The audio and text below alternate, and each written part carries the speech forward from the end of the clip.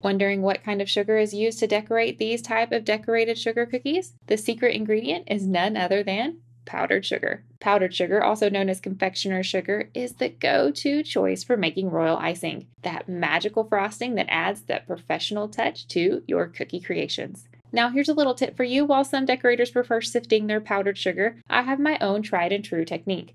I vigorously whisk the powdered sugar to whisk away any pesky lumps, and it works wonders. By whisking the powdered sugar, you achieve a smooth and consistent texture, perfect for creating those flawless icing designs on your sugar cookies. Say goodbye to clumps and hello to velvety goodness. So whether you're sifting or whisking, the choice is really yours. What matters most is the end result, creating beautifully decorated sugar cookies that will impress everyone who takes a bite. If you are looking to find out how I decorated these graduation cookies, just head on over to my YouTube and look for the playlist Graduation. Thanks for watching. I'll see you in the next one.